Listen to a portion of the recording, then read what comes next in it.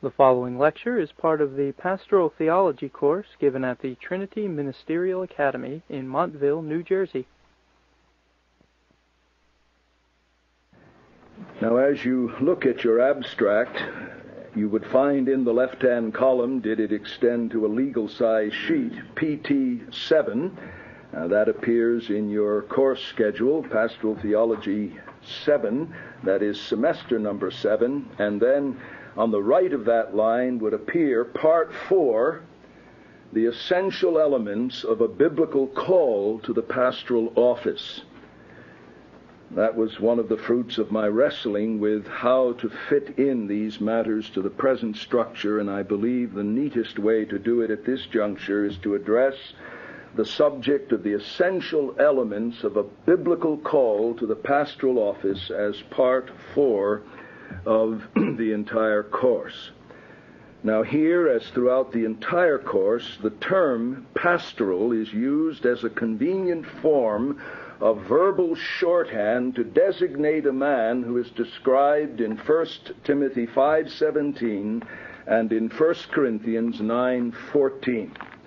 The term pastoral, as in the rest of the course, is a form of verbal shorthand to describe the man who is set before us in 1 Timothy 5:17. The elders that rule well are worthy of double honor, especially those who labor in the word and in doctrine, or the word and in teaching. And then 1 Corinthians 9:14, where Paul says, "So the Lord has ordained that they that preach the gospel should live of the gospel."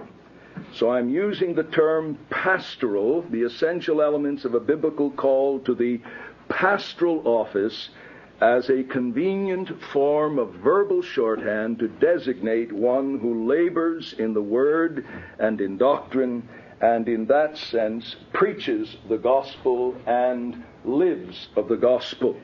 Now, the reason I make that qualification is because you new men especially will have noted that the term pastor is used indiscriminately of any and all of the elders in this place. It confuses people who come out of a traditional setting, because generally the term pastor is used of one teaching elder in particular, or possibly two, and some other term is used to describe or to designate those who are set apart for the work of shepherding and overseeing the flock of God.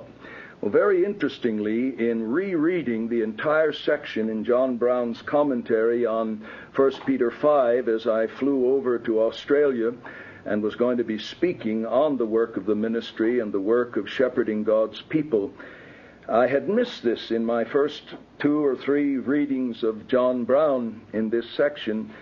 But it's interesting that John Brown says it is a comparatively modern, at any rate, it is not a New Testament usage to apply the term pastor exclusively to those teaching elders. That term naturally expressing the whole work of the Christian eldership, and like the kindred term bishop, being given in the New Testament to Christian elders indiscriminately. So what many people regard as a Trinity novelty, John Brown was advocating back in his day and saying it's a shame that all elders were not called pastors. But for the sake of verbal shorthand, I'm using it that way in its more limited sense and in its more traditional sense here in the course. But you men understand that I am not doing so believing that there is an exegetical, rather a pragmatic basis for doing so. Now, since this is the first time through these 2 units, as I've already indicated, you have no printed outline before you, so there will have to be more repetition of the main heads as we make our way through. But we do come to this very weighty subject of the essential elements of a biblical call to the pastoral office. And first of all, by way of introduction. So if you're taking notes, the way I have my notes is this is unit number 4 and part 4, the essential elements of a biblical call to the pastoral office. Then on my notes, I write introduction, and then when I come to my main heads, they're 1, 2, 3, etc. So by way of introduction, I want to say 2 things. First of all, I want to say something about the biblical warrant for addressing this subject, and then I want to say something about my own personal fears and apprehension in taking up this subject. First of all, the biblical warrant for addressing this subject. And to my present light and understanding, the biblical warrant rests at least upon these three very fundamental considerations. Number one, the clear responsibility of every individual Christian as given to us in Romans 12 and verse 3 and following. The clear responsibility of the individual believer. Romans chapter 12 and verse 3. For I say, through the grace that was given me, to every man that is among you. So when this epistle was first read to the Roman assembly, had anyone drifted off thinking that whatever was said was not addressed to him specifically, surely these words would have caught his ear. For I say, through the grace that was given me, to every man that is among you, not to think. Now that's the way some would read the text, period. Be a mindless Christian. But he doesn't stop there. Not to think of himself more highly than he ought to think, but so to think as to think soberly, according as God hath dealt to each man a measure of faith. So here the obligation is laid upon every man to give himself to an exercise of sober thinking, which, defined by the very passage, means that his thinking accords with the reality of God's activity. Do you see that in the text? So to think as to think soberly, according as God hath dealt to each man a measure of faith. So that sober thinking is to be thinking that is in touch with the reality of what God has actually done in the conferral of what is called here a measure of faith. And then he goes on to describe the particular area of his concern. For even as we have many members in one body, and all the members have not the same office, so we who are many are one body in Christ, and severally members one of another. And having gifts differing according to the grace that was given to us. You see the emphasis again upon divine donation. Whether prophecy, let us prophesy according to the proportion of our faith, or ministry, let us give ourselves to ministry, or he that teacheth to his teaching, or he that exhorteth to his exhorting, he that giveth, let him do it with liberality, he that ruleth with diligence, he that showeth mercy with cheerfulness. Now here then is a biblical warrant for addressing the subject of the essential elements of a biblical call to the pastoral office, because every one of us is called to sober self-assessment. And if it is sober, it will be in touch with these two realities, the Word of God and the activity of God on the one hand, and our true state and condition, possession of particular gift on the other hand. And so the biblical data which will enable us to make a sober assessment of ourselves so that we think of ourselves according to the measure of God's activity with respect to us is a duty that is unavoidably laid upon us by this passage. But then the biblical warrant rests upon a second pillar, the sober warning to anyone contemplating the pastoral office. The sober warning to anyone contemplating the pastoral office. And while I recognize that there is some diversity of opinion as to the precise meaning of James 3:1, I do believe that the weight generally placed upon it in this regard is proper, and I stand in good company Lenski has some very helpful and perceptive comments on the text. I speak of James 3 and verse 1. James 3 and verse 1.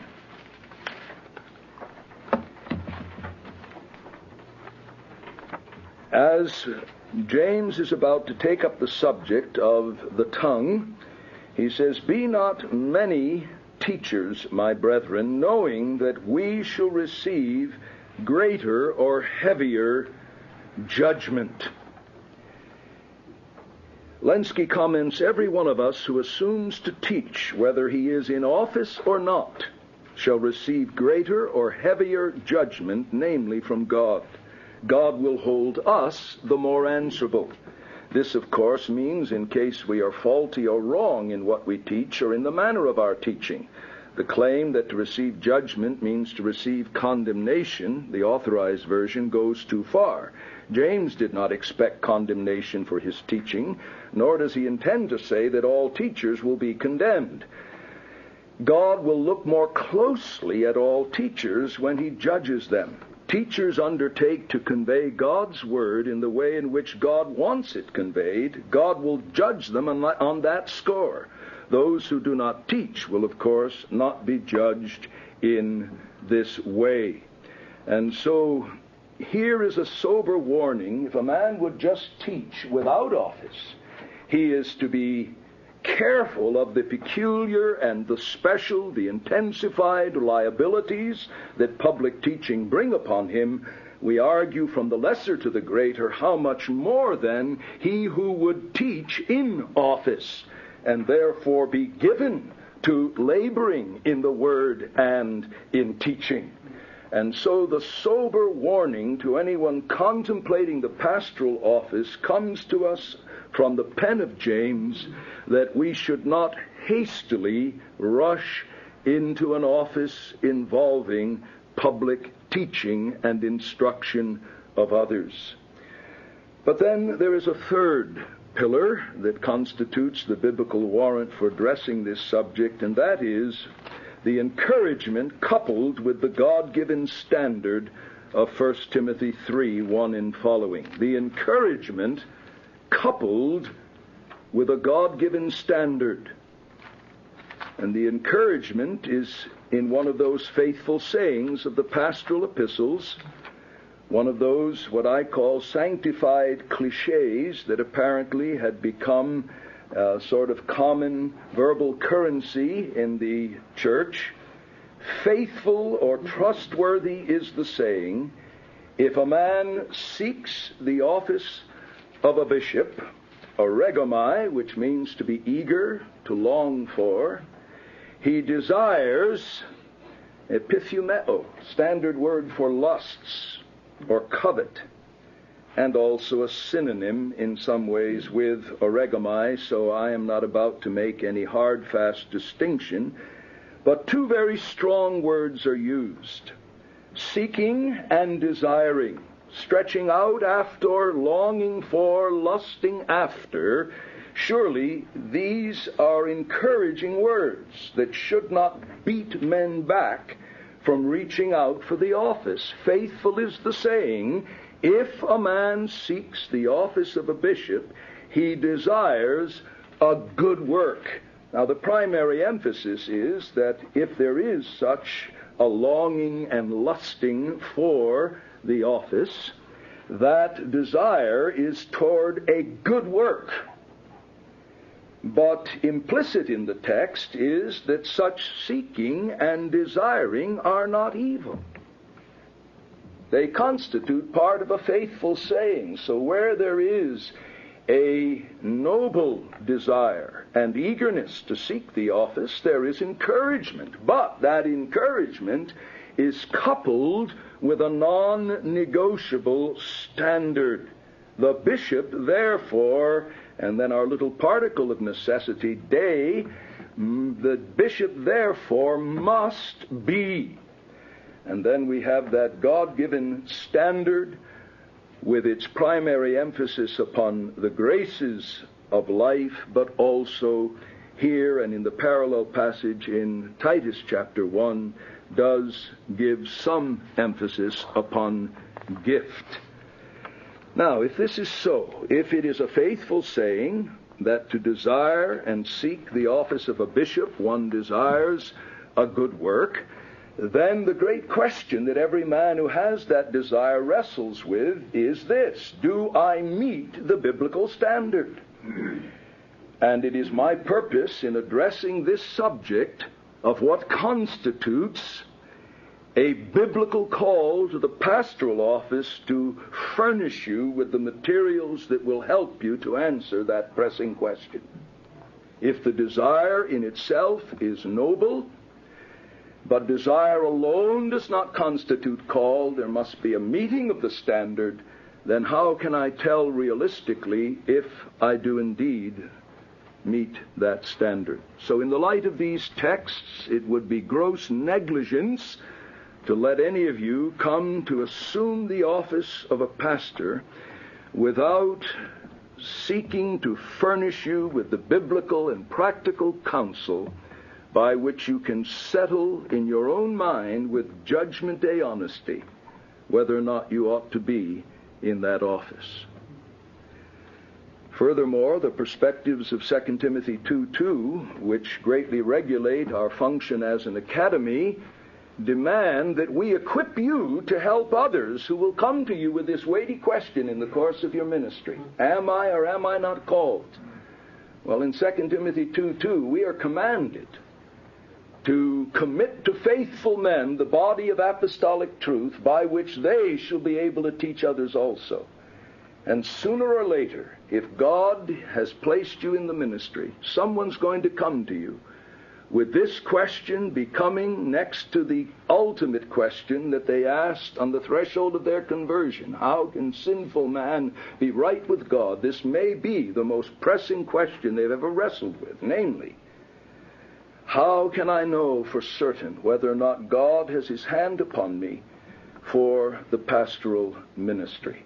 And so to help furnish you with the materials, I judged it right, and in discussing this with my brethren, I believe I have their consent as well to address this subject. So that's the first thing I want to say by way of introduction, the biblical warrant for addressing this subject. But then the second thing I want to say, and be very honest with you, is a word about my personal fears in taking up the subject. This issue is not a simple but a complex issue. And my great fear is that I would encourage where I should not, and that I might discourage where I ought not. That I would encourage where I should not and discourage where I ought not. And because I know that that's one of the marks of a false prophet, that scares me. Ezekiel 13:22 says, because with lies you've grieved the heart of the righteous, whom I've not made sad, and strengthened the hands of the wicked, that he should not turn from his wicked way and be saved alive, therefore ye shall no more see false visions. In indicting the false prophets, Ezekiel says, you're grieving those whom I'm not grieved, and you're encouraging those whom I've not encouraged. Now, in principle, that's the fear I have in addressing this subject. Spurgeon speaks very powerfully in a way that reflects something of my own disposition in this matter. He writes on page 25 of his lectures, how may a young man, you see the very fact that he says young man, indicates his own thinking was prejudice in a wrong direction. And you will find when you read Dabney and hopefully read Thornwell that he questions that whole mentality. So I would like to delete the word young man. How may a man know whether he's called or not? That's a weighty inquiry, and I desire to treat it most solemnly. Oh, for divine guidance in so doing, that hundreds have missed their way and stumbled against a pulpit is sorrowfully evident from the fruitless ministries and decaying churches all around us. It is a fearful calamity to a man to miss his calling, and to the church upon whom he imposes himself, His mistake involves an affliction of the most grievous kind. It would be a curious and painful subject for reflection, the frequency with which men in the possession of reason mistake the end of their existence and aim at objects which they were never intended to pursue. The writer who penned the following lines must surely have had his eyes upon many an ill-occupied pulpit. Declare, ye sages, if ye find mongst animals of every kind, of each condition, sort, and size, from whales and elephants to flies, a creature that mistakes his plan and errs so constantly as man. Each beast pursues its proper good and seeks enjoyment, rest, and food as nature points, and never errs in what it chooses or prefers. Man only blunders, though possessed of reason far above the rest. Descend to instances and try. An ox will not attempt to fly, or leave his pasture in the wood with fishes to explore the flood. Man only acts of every creature in opposition to his nature. And then he goes on to say, when I think upon the all but infinite mischief which may result from a mistake as to our calling for the Christian pastorate, I feel overwhelmed with fear. And that made me comforted. It comforted my spirit. I feel overwhelmed with fear lest any of us should be slack in examining our credentials, and I had rather we stood too much in doubt and examined too frequently than that we should become cumberers of the ground. There are not lacking many exact methods by which a man may test his call to the ministry if he earnestly desires so. It is imperative upon him not to enter the ministry until he has made solemn quest and trial of himself as to this point. His own personal salvation being secure, he must investigate as to the further matter of his call to office. The first is vital to himself as a Christian, the second equally vital to him as a pastor. As well be a professing Christian without conversion as a pastor without calling. In both cases there is a name, but nothing more. And my fear, brethren, in addressing the subject is that I would do something other than cut a straight course in the word of truth. And my comfort is that that fear is shared by men of greater wisdom and experience than I, and I trust God will look upon us in that sense of fear and help us, as we say with David, what time I am afraid, I will trust in thee. Now, putting these two introductory concerns behind us, we come now to Roman numeral number 1 under our subject of the essential elements of a biblical call to the pastoral office. And I want, first of all, to address what I'm calling the foundational principles which must regulate our thinking and our judgment. The foundational principles that must regulate our thinking and our judgment. As we stand at this point in time, seeking with Judgment Day honesty to ask the question, am I or am I not called to the pastoral office, we must stand upon these 3 foundational principles. Miss these, and you are liable to miss your way and err on the left hand or on the right. And as I've wrestled with this subject over the years, I've had no reason to question the validity of the necessity of considering these 3 foundational principles whenever we approach this vital subject. All right, the first one is this. We must be conscious that we are in the realm of what is called experimental divinity. That's what the old writers would call it.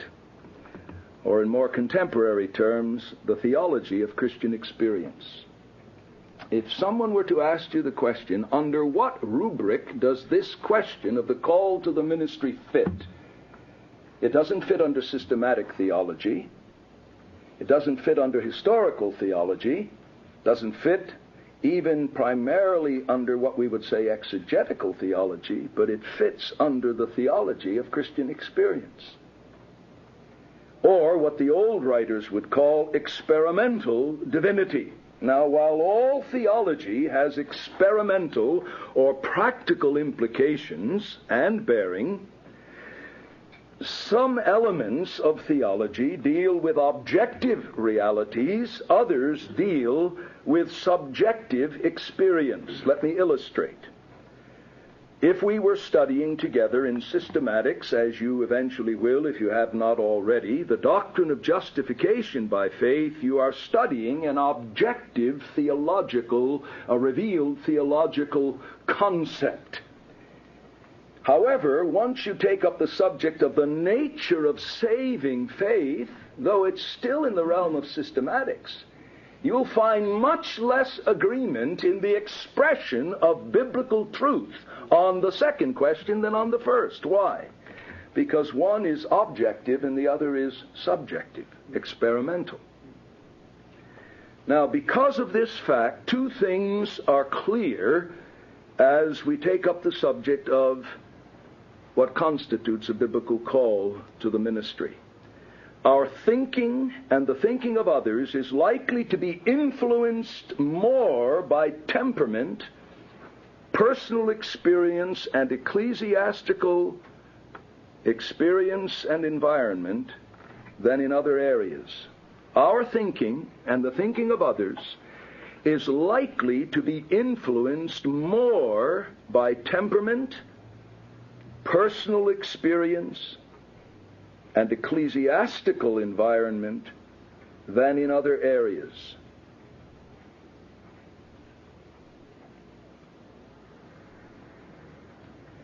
And secondly, this accounts for the tremendous diversity of perspective on this subject among good and godly men.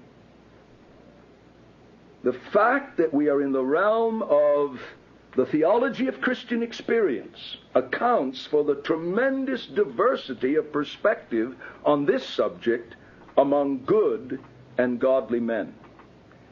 Now again, I can illustrate this very simply. Take Dabney's one volume of systematic theology and read his chapter on justification, and then note anything you see in any of the sermons of Spurgeon in which Spurgeon is treating a text that highlights justification, and you will find Dabney and Spurgeon to be almost twins in their understanding of the doctrine of justification by faith based upon the imputation of the righteousness of Jesus Christ. They are twins in their confession of classic biblical, reformed, objective, theological statement on the doctrine of justification by faith. But in the course of your reading this semester, you're going to read, God willing, this week, Spurgeon on what constitutes a call to the ministry. And then hopefully for the semester's out, you'll beg or borrow or take out of the library if you don't have it yourself, and it's hard to come by these days. You'll read Dabney on the call to the ministry, and you will find them poles apart on some of the most fundamental elements of what they perceive constitute a biblical call to the ministry. And it's been interesting over the years for me to see this pattern. Dabney and Spurgeon on justification, they're here. On the call to the ministry, they're here. Spurgeon way over what I would say the left hand of subjectivism, almost a form of mysticism, and Dabney way over on the right in terms of a logical, conservative, no-nonsense, calculating approach to the subject. And both speak with equal conviction, and both bring forward Scripture to support their position. So what do? Throw up our hands and say, well, how in the world can we sort it out if those giants didn't? No.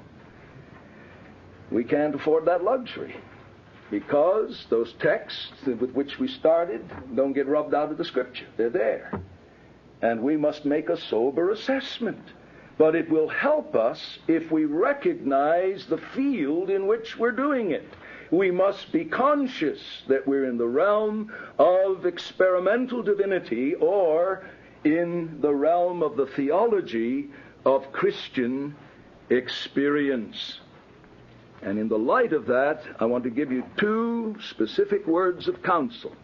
Number one, don't put all your eggs in one basket. Translated, don't take your definitive counsel from one man.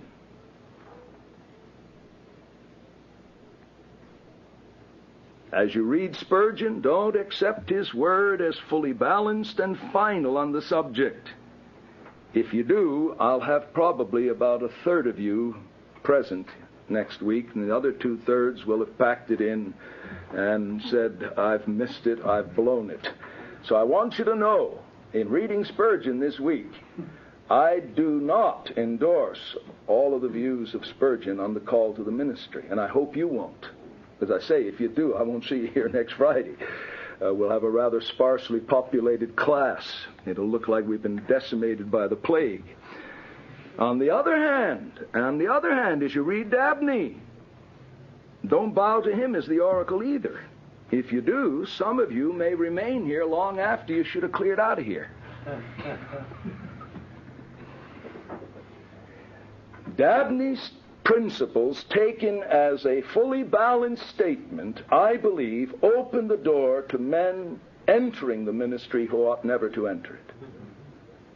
Spurgeon's principles, taken as final, will exempt men from the ministry who ought not to be exempted from the ministry. So don't put all your eggs in one basket. Don't take all of your counsel on this matter from one source. Rather, and here's my second word of counsel, remember these vital biblical directives. 1 Thessalonians 5:21. Prove all things, dokimazo. Put everything to the test. Hold fast that which is good. And what is the test to which we put everything? It's the test to which the Bereans put even apostolic preaching. Acts 17:11. These were more noble than those at Thessalonica, in that they received the word with all readiness of mind and searched the Scriptures daily to see whether these things were so.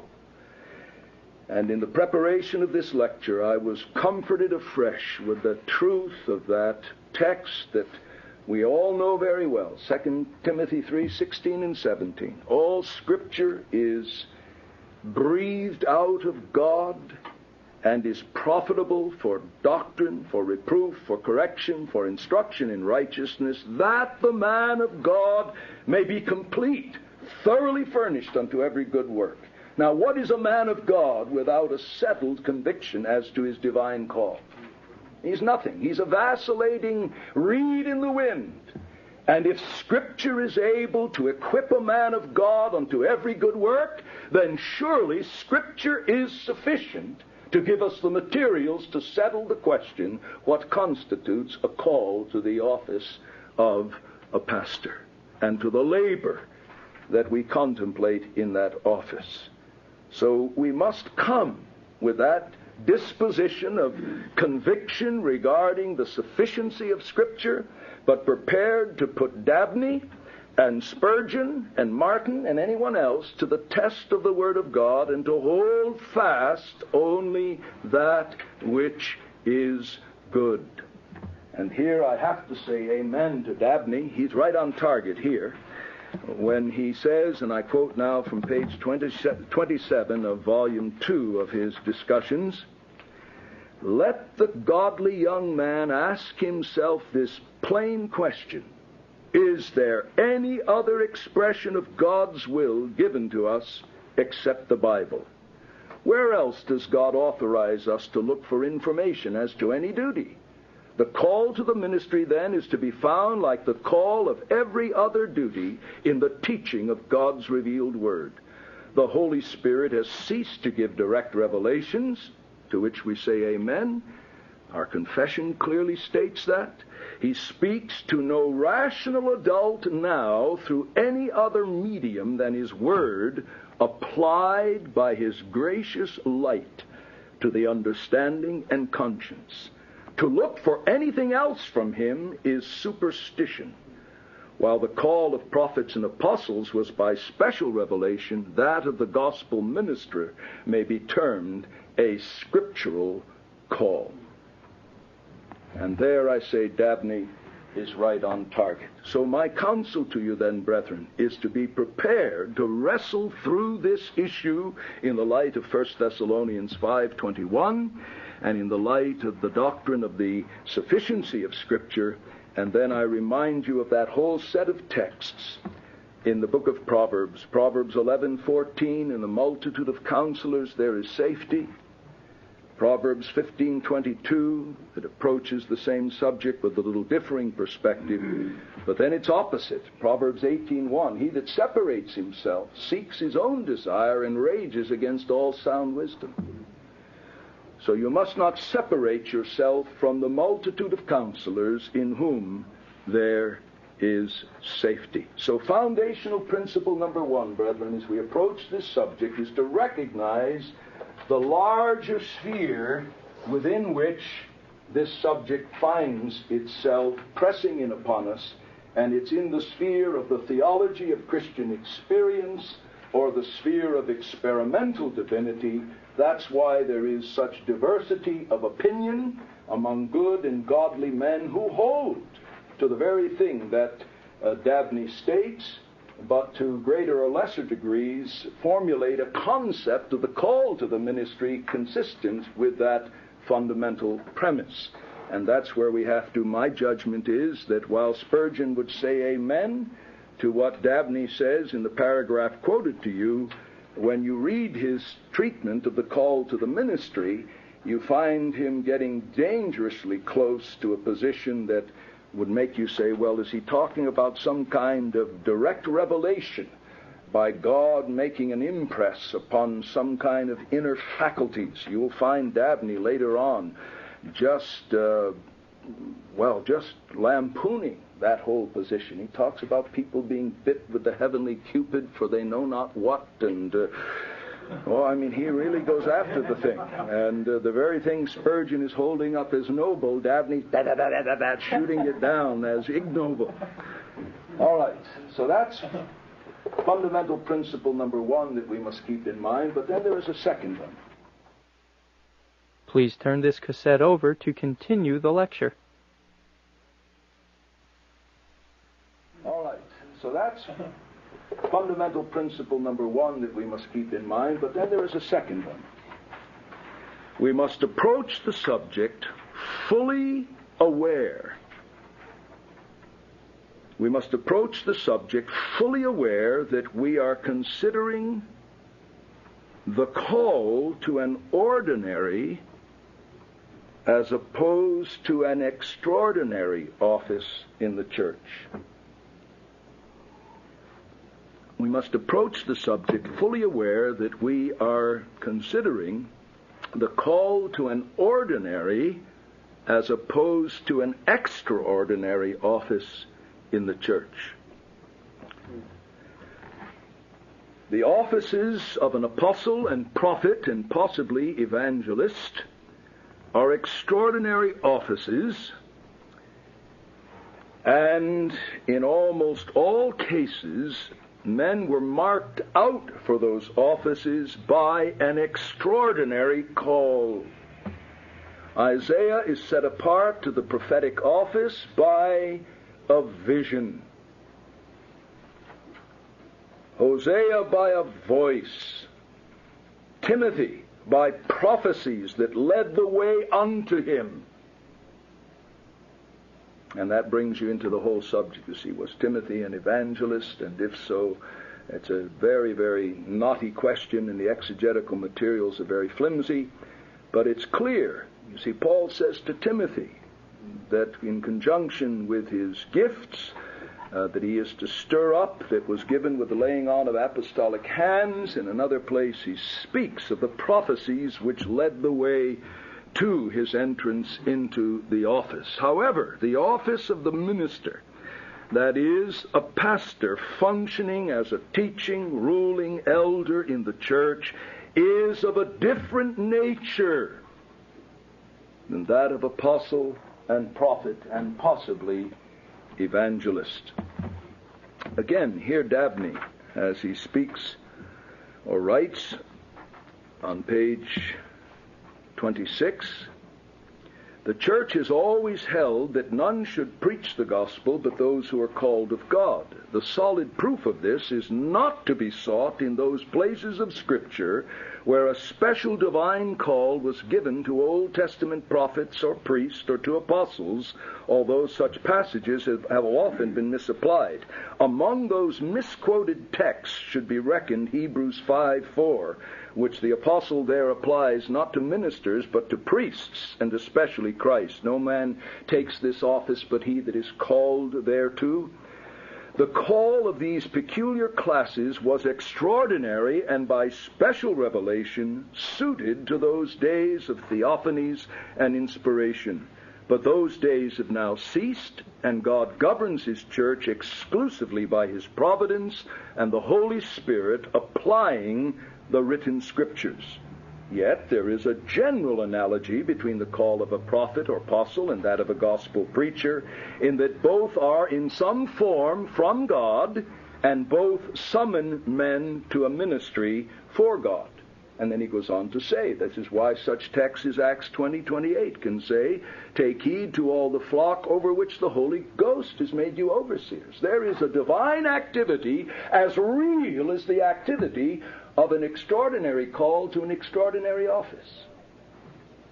It is not less the call of God. The question is, what is the medium of that call? What is the manner in which the call comes to us? The call to extraordinary office ordinarily came extraordinarily. But the call to an ordinary office comes in the use of ordinary means. Now, what are the conclusions we draw from that? Well, obviously, we must not revert to principles operative in a framework when direct and special revelation was being given. And here Dr. Clowney, in his little book, Called to the Ministry, has an excellent statement. How does the call to the ministry come in the 20th century? For Saul of Tarsus, there could be no doubt. But no heavenly light has blinded you, nor me. You have not heard the voice of Christ declaring you to be a chosen vessel to carry the gospel to the nations. And if you say you've heard such a voice, I'll ask you what you were eating before you went to bed that night. Just as we do not have the Urim and Thummim in matters of personal guidance, though as a pastor I've often longed that I had them. Really, I've longed that I would have the Urim and Thummim, whatever they were and however they worked. I wouldn't know if I had them, and God doesn't tell me what they are. So if an angel came down out of heaven and said, here's the Urim and Thummim, I'd have to say, I don't know whether you're for real, because I got no standard by which to judge it. And just as we do not have Urim and Thummim to guide us in matters of vocational guidance, personal guidance, neither do we have some kind of substitute for that in vocational guidance. And here again, I quote from Dabney, pages 26 and 27. He says, before we answer this question, what is a call to the gospel ministry in terms of our terminology to the pastoral office, let us protest against the vague, mystical, and fanatical notions of a call which prevail in many minds, fostered, we're sorry to admit, by not a little unscriptural teaching from Christians. Some people seem to imagine that some voice is to be heard, some impression to be felt, or some impulse to be given to the soul, they hardly know what or whence, which is to force the man into the ministry without rational or scriptural deliberation. And if this fantastic notion is not realized, as it is not like to be, except among those persons of feverish imagination who of all men have least business in the pulpit.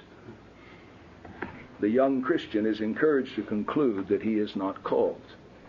And how many of us in our own day have talked to men, have seen the horrible fruits of this fanatical, fantastical notion, as Dabney would call it, that they have somehow been seized upon by a divine constraint, and they talk about fighting the call, and they go through how God had to kill their kids and God had to smash their cars, and you say, what in the world are they talking about? What was this thing they were fighting?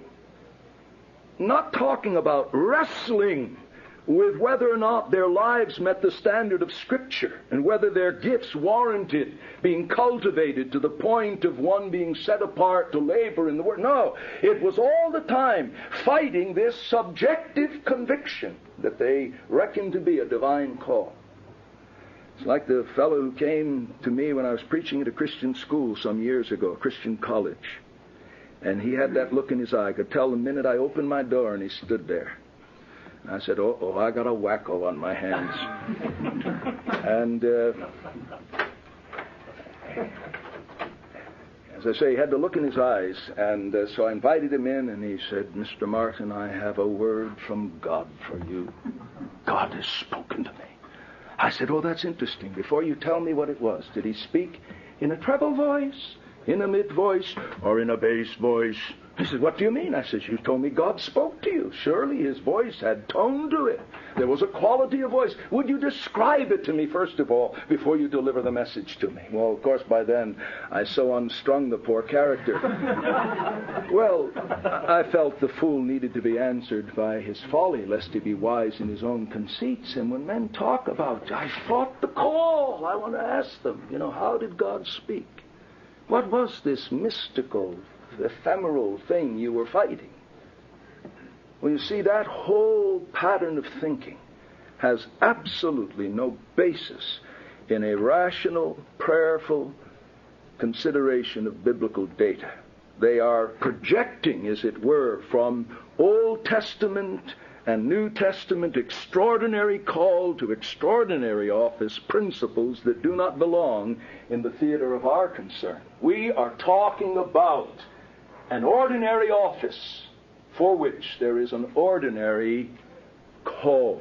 The medium or method of the divine call is at stake, not that there is a divine call.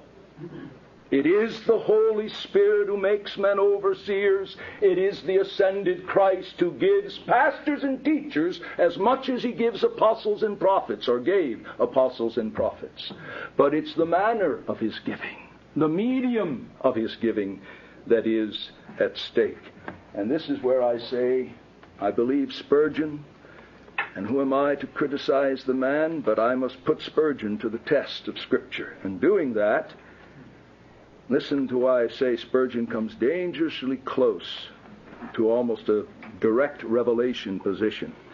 He says on page 24, at the top of the page, in the present dispensation, the priesthood is common to all the saints, but to prophesy, or what is analogous thereto, namely, to be moved by the Holy Ghost, to give oneself up wholly to the proclamation of the gospel, is, as a matter of fact, the gift and calling of only a comparably small number. And surely these need to be as sure of the rightfulness of their position as were the prophets. And how can they justify their office except by a similar call? You see how close he comes to paralleling the call to the prophetic office and the call to the ministerial function. Nor need any imagine that such calls are a mere delusion, and that none are in this age separated for the peculiar work of teaching and overseeing the church, etc. Well, this is, I think, Spurgeon's weakness, that he allowed his own, in the right sense, Christian mystical temperament, his own poetic spirit, God's own unique dealings with him to flavor too much his theology on the call to the Christian ministry. And I would discourage you from being discouraged when you read such things in Spurgeon, because I think he failed to keep before his own mind with sufficient clarity as he wrote and as he spoke out his convictions on this matter, this second foundational principle. We are in the realm of an ordinary office by which men are set apart, or through which means men are set apart by an ordinary call. All right, then there is a third foundational principle. If we are to tread surely in this matter, foundational principle number 3, if we are to tread surely in this matter, we must think of the call to the pastoral office primarily in terms of the biblical teaching regarding an elder who labors in the word and in doctrine. If we're to tread surely in this matter, we must think of the call to the pastoral office primarily in terms of the biblical teaching regarding an elder who labors in the word and in doctrine. If the office is an ordinary one, then the primary directives for the recognition of that office are to be found in such passages as 1 Timothy 3, Titus 1, Acts 20, and 1 Peter 5, because those are the 4 pivotal passages that deal explicitly with the office of an elder, the requirements, the function of that office. Now, a failure to deal with the subject in this perspective has brought untold tragedy to the Church of Christ. I have actually sat on ordination councils, and I know for a fact that credential and licensing committees of presbytery meet and have met, and pulpit supply committees and pulpit committees meet and function. Churches gather to vote on candidates, and these passages are not even read, let alone expounded and made regulative of the judgment of those responsible for the affirmation or the denial of a man's call to this office. I can remember sitting on an ordination council and being shot down when I even suggested that we open up to 1 Timothy 3 and take this man through the grid of that passage.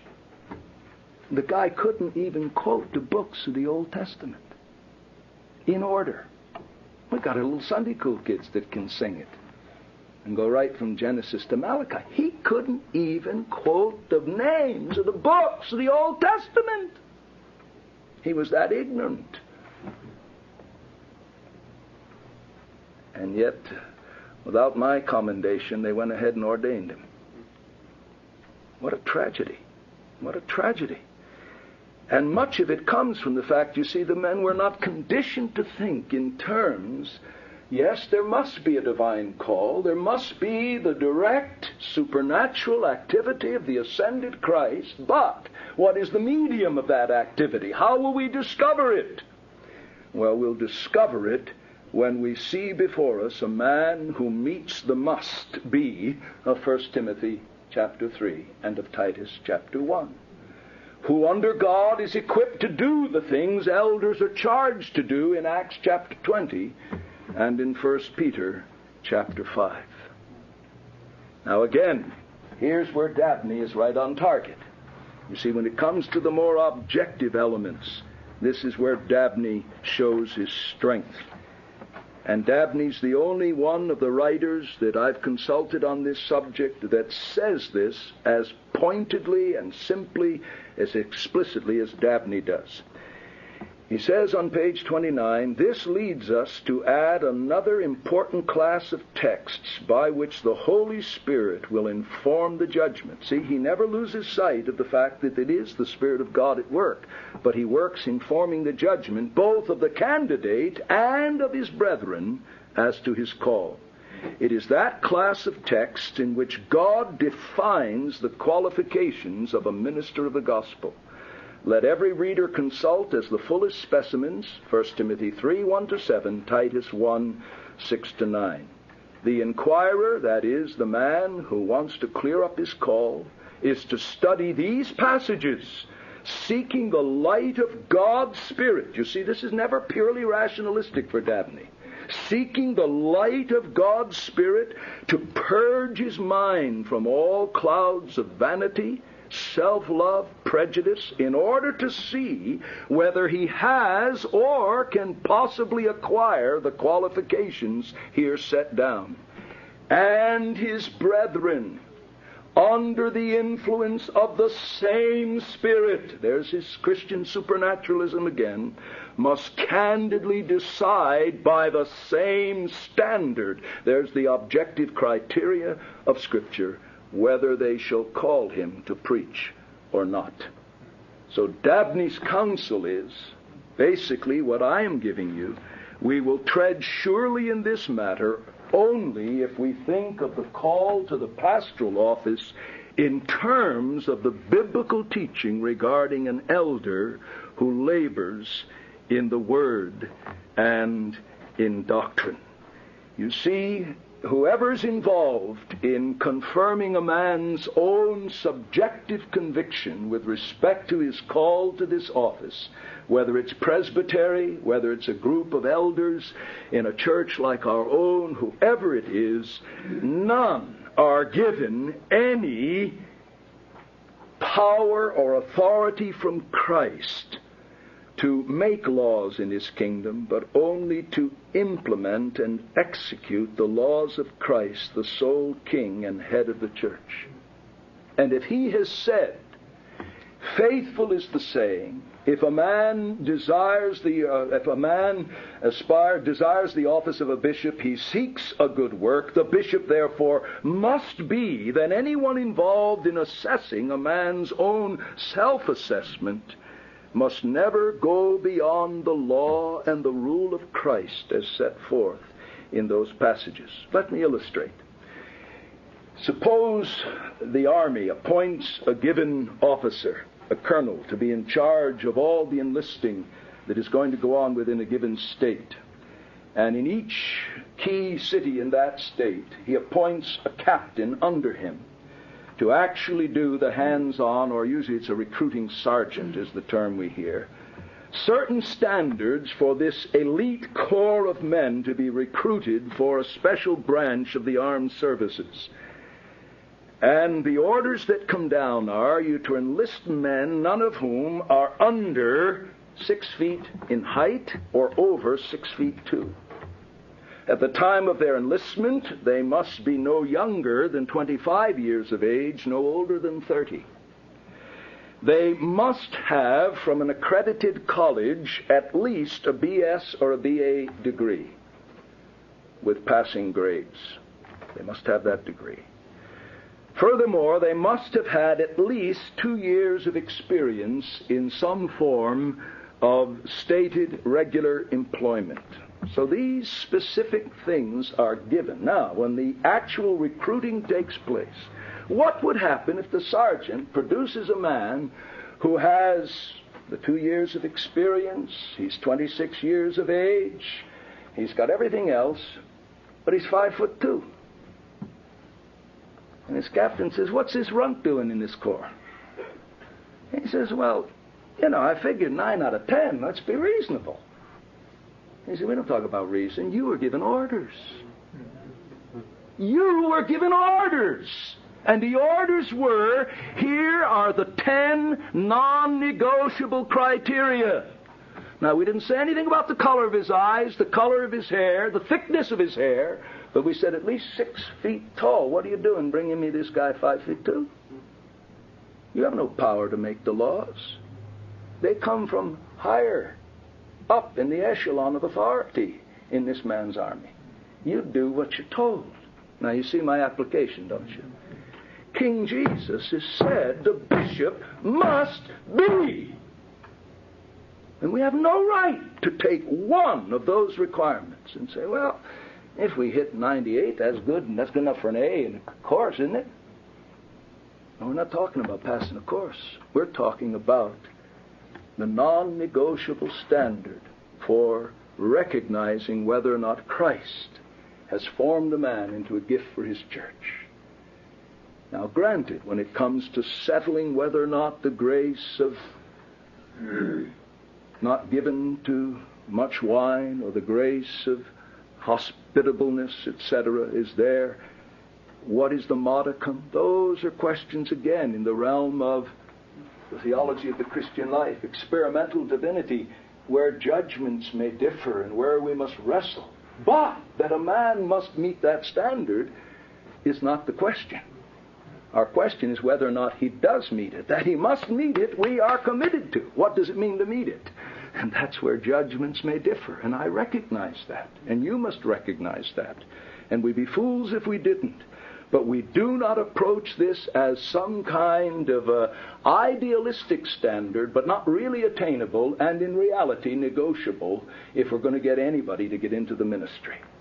No, we have no right whatsoever to latch our consciences to any other standard other than that which God himself has given us, and that standard is clearly set forth in these passages that we have mentioned. So these are the three foundational principles, brethren, that we must stand upon as we wrestle with this question of what constitutes a biblical call to the pastoral office. That we are in the realm of experimental divinity, that we are dealing with a call to an ordinary office, hence a call that will come in the use of ordinary means, and that everything must square with the regulative portions of the Word of God that deal with an elder set apart to labor in the Word and in doctrine.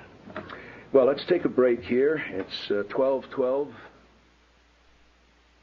So, having addressed our first Roman numeral, the foundational principles which must regulate our thinking and our judgment. Now, Roman numeral number 2 is the fundamental errors regarding what constitutes a call to the pastoral office.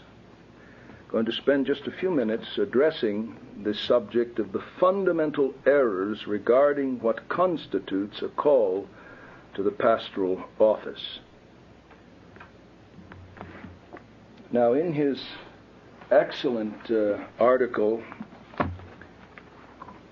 entitled "The Call of the Minister,"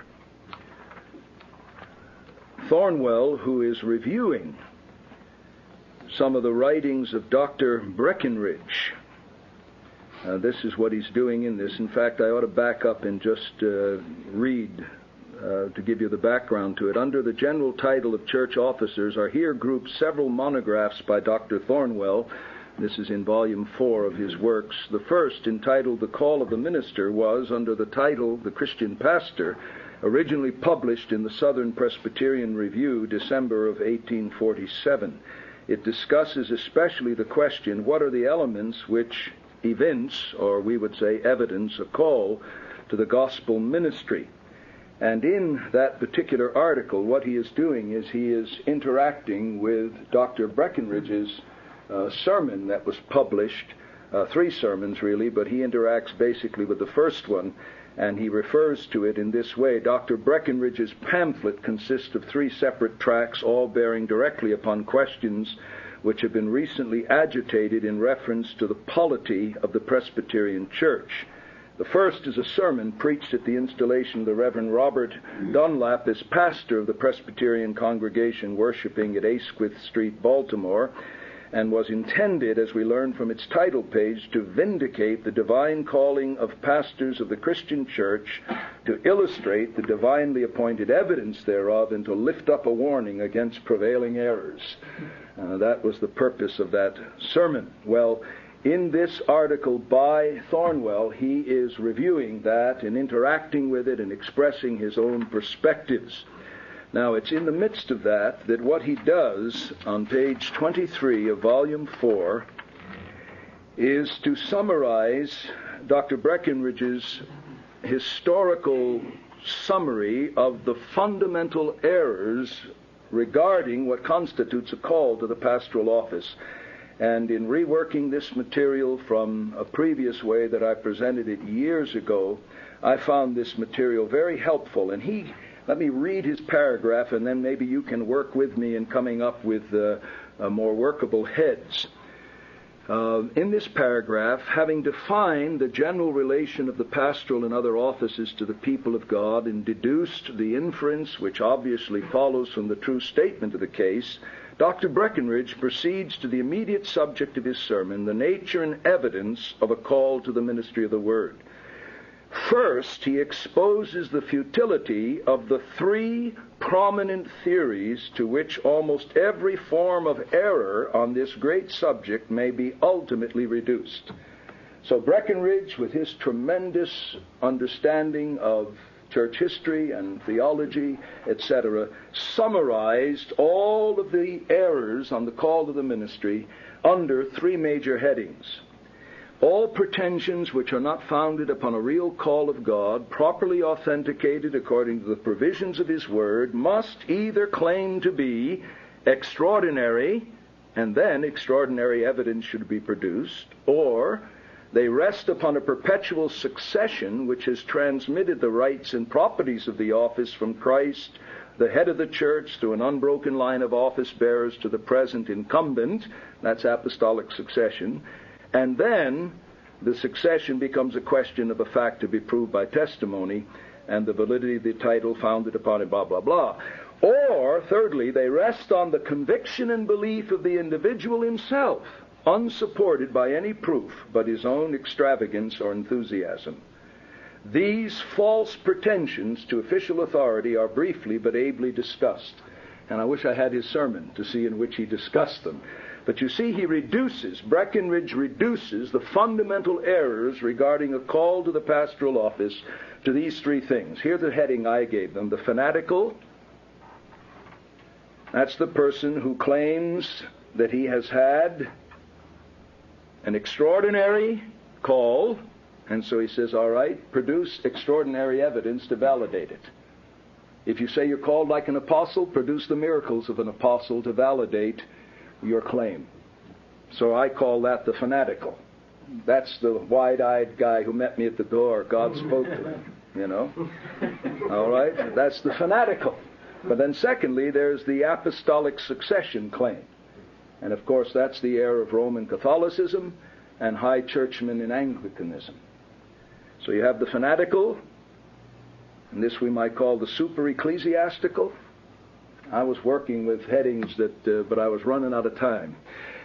A guy can get by on cheating on sleep only so often, and this past week has been a high watermark for me in recent days. And then the third is what I call the crass claims of individualism. The person who has this belief founded on his own judgment, but no other proof, no external validation from the church, but he's convinced. He doesn't claim to have heard a voice. He doesn't claim to have had a visit from an angel. But his judgment is the beginning, middle, and end. I call this crass individualism. So Breckenridge says that fundamental errors regarding what constitutes a call to the pastoral office, almost all of them can be reduced under those three heads. And as I reflected on that observation, I found my own judgment falling in with Breckenridge and agreeing with Thornwell that of all the wild claims and unbiblical practices that I've observed in my years of ministerial experience, I would say that almost all of them would fit under one of those three heads. The fanatical, those who claim some connection by apostolic succession, but much of it comes into this third category. Probably many of you have never met anyone in category number 2, but most in category number 3, this crass individualism.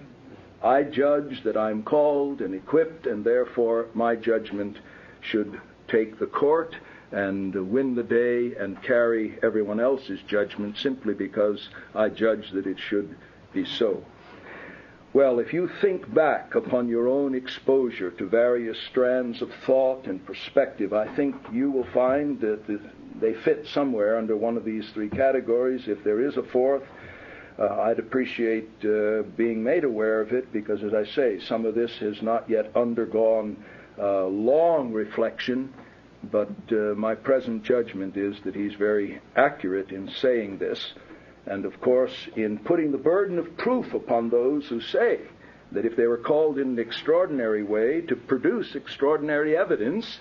And then, of course, if you say you have the right to be in the office because those who receive that right ultimately directly from Christ by this unbroken chain of apostolic succession, then the burden of proof is on the person to prove it, which of course cannot be done. And the history of the splits and the divisions and schisms that have occurred even in the so-called church that never changes, and some of you will become aware of that in your study of Romanism in the polemics course.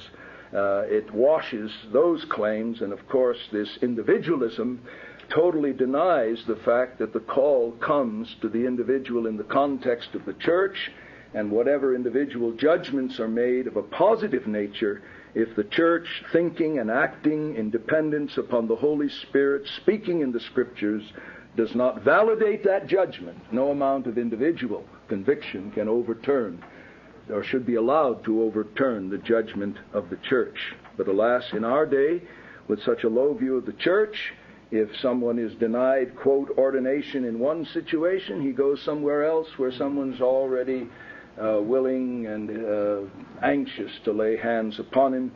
Just as people despise the discipline of Christ's church, they can be excommunicated on one corner in the same town and received into full membership on the next corner by a church that claims to believe the Bible. So we are struggling with these things, and you men will struggle with them as you work with others, and it could be that some of the remnants of 1 and 3 may be in some of you. I would be very surprised if some of you do not have some of those remnants in you, and I hope that our study together under God will be used to purge out any of those remnants and bring us to a thoroughly biblical perspective with regard to this matter of what constitutes a valid call. So the fundamental errors with respect to the call from a historical standpoint can be ranged under those 3 headings: the fanatical, the apostolic succession, or the claims of crass individualism. All right, I think that's all I'm going to give you this morning, men, because